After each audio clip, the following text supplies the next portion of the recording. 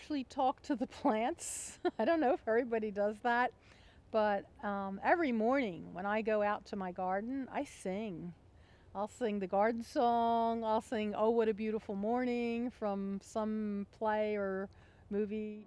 Plant your rows straight and long, temper them with prayer and song. I just sing to the plants, and I think they pick up on that. I really do. I guess if you put a meter on them and saw their vibrations, I think they'd be happy. I've been a musician since I was 13 years old and making a living at it since I was 17, and probably stopped about 10 years ago. But I mean, I still sing, I just don't perform anymore. It just comes out of me. I love it.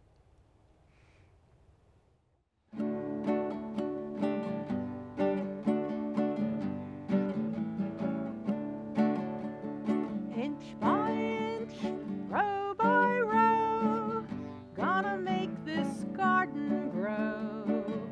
All it takes is a rake and a hoe and a piece of fertile ground. Inch by inch, row by row, someone bless these seeds I sow. Someone warm them from below till the rain comes tumbling down. I can't wait to get up in the morning. It's like I look out the window and it's still dark, and I say, darn, it's still dark. I can't get out there. And if I could put floodlights in the fields, I'd probably be farming at nighttime too. But I just love it. It's just something in my bones. I don't know where it came from. I grew up in the city, Camden, New Jersey. And at 10 years old, I declared I'm going to own a farm. And at 27 years old, I bought a farm.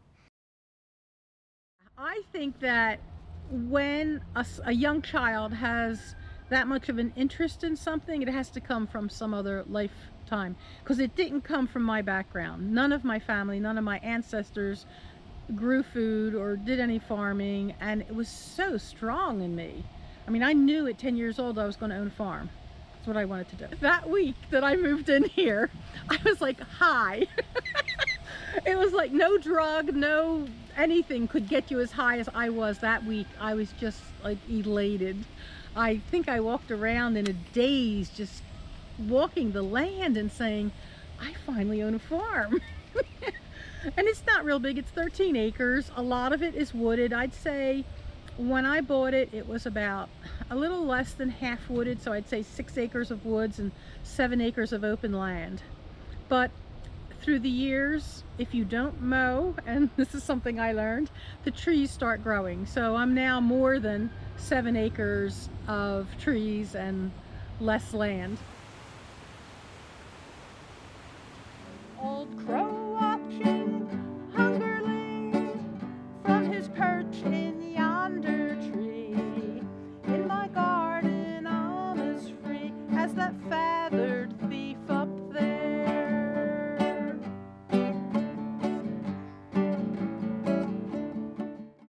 And I just love it. I love being in the country. I love listening to the birds as they just start in the first hours of the morning and the sun coming up over the trees. To me, I say, what's not to love? I know a lot of people wouldn't like the hard work, but I really like it. I feel better when I'm out there digging and pushing mulch around and planting and doing all the things you do and getting hot and sweaty, and I love it. I had been farming for 41 years, but not on any great scale, not on selling to the public or anything like that. It was just for ourselves and give vegetables to friends. But when the pandemic hit, it was like, okay, people need food. The supermarkets don't have a lot in stock. The shelves were empty. Let's do this. And in March of 2020, we just started going on this big time.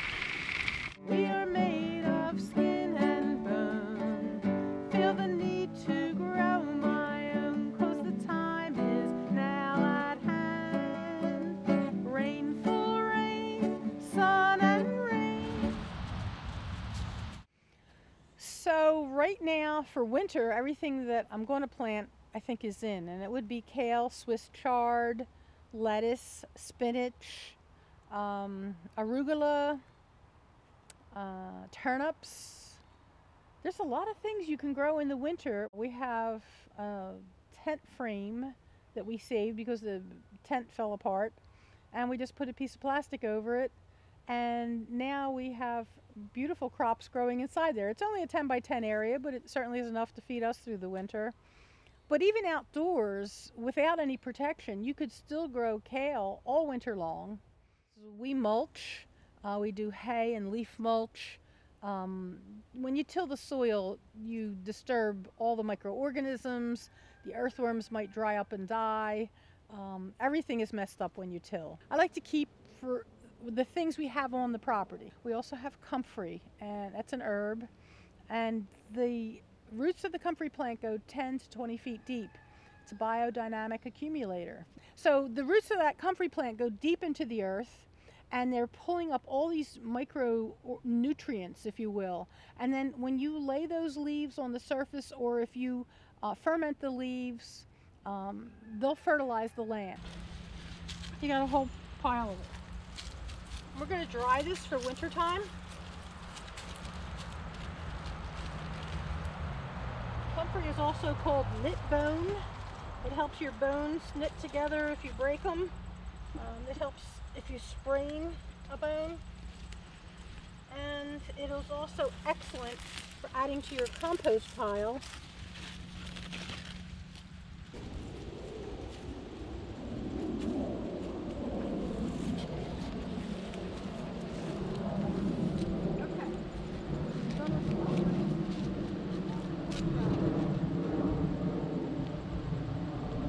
Chicken manure is extremely helpful in fertilizing our land.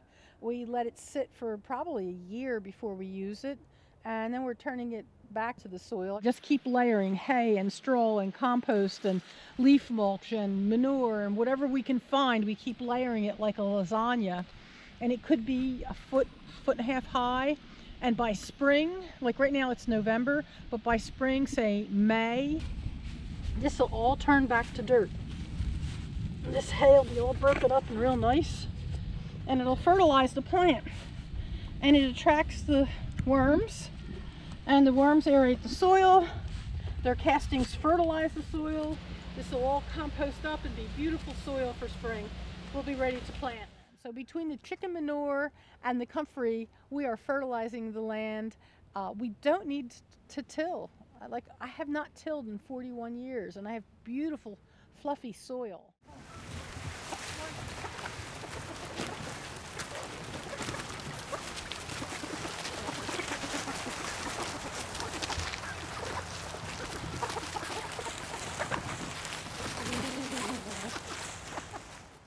So my partner, here we are together in our farm shirts. Well, you're kind of dressed up, I'm not. And we're across the AARP farmers, and we have a song we sing. Oh, should we sing the song? Every day is Christmas Day. Every day is Christmas Day. Every day is Christmas Day here at Sunshine Farm.